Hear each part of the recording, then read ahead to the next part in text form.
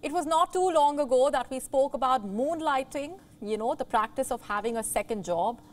Last time, we told you that companies must disclose their moonlighting policy, tell employees where they draw the hard line.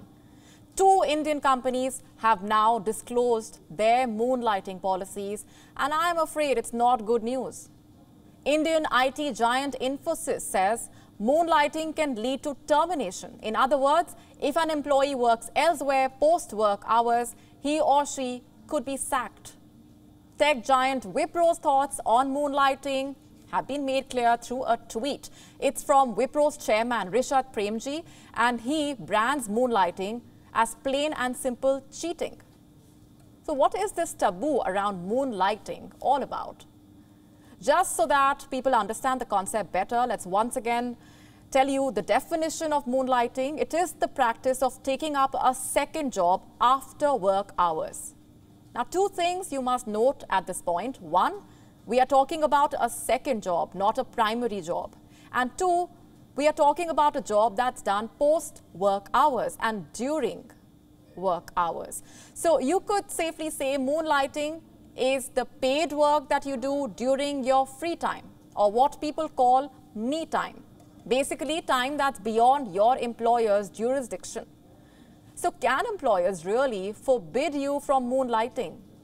Historically, employees have often been moonlighting. School teachers have provided tuitions to students. Executives moonlight as consultants. People have been moonlighting for ages. So why has it suddenly become a problem? Recently, an employee was found to be working 7 jobs. HR's tracked multiple Provident accounts linked to this employee. He was a techie, an Indian techie, working in India's very own Silicon Valley, Bengaluru, and the news spread like wildfire. It triggered a debate. The question was simple: should employees be allowed to moonlight? The answer should have been simple as well.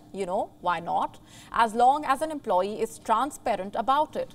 As long as there is no conflict of interest, as long as he or she is not compromising on her primary job or showing up to work drained and exhausted.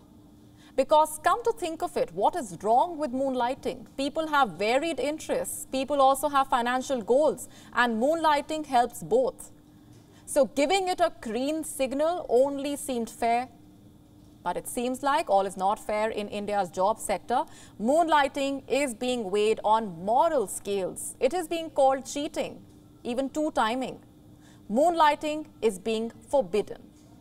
The email sent by sent to Infosys employees came with the subject line that read, "No 2 timing, no moonlighting."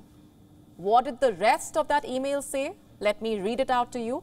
At Infosys, dual employment is not permitted as per the employee handbook and the code of conduct. As clearly stated in your offer letter, you agree not to take employment, whether full-time or part-time, as director, partner, member, employee of any other organization, entity, engaged in any form of business activity without the consent of Infosys. The consent may be given subject to any terms and conditions that the company may think fit and may be withdrawn at any time at the discretion of the company.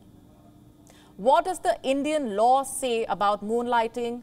There is no specific law prohibiting moonlighting in India. The most important document in this context is actually your job contract. Its terms and conditions decide whether or not you can actually moonlight.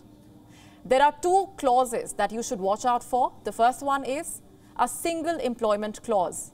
Your work contract may legally bind you to a single job. And the second one is the non-competing clause. And this is where the employers are exercising their power, stopping employees from moonlighting. It's like blocking an employee's pursuit of happiness, her pursuit of excellence, of learning new skills, of achieving more. If the pandemic has taught us one thing about us, it is this: a person's job is just a part of his or her life, not her life in itself.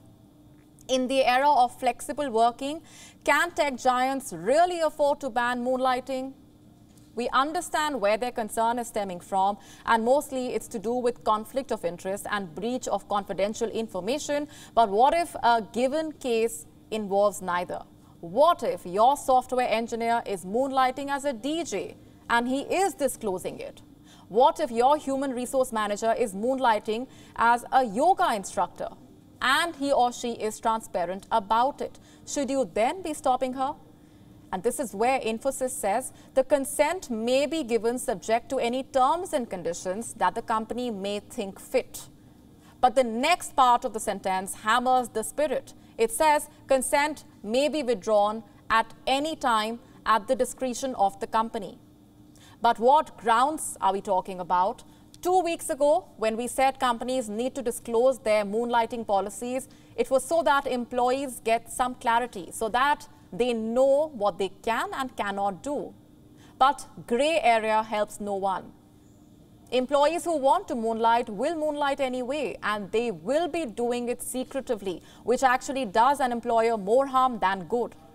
Also, what if a rival company is allowing moonlighting? Wouldn't employers then be losing talent?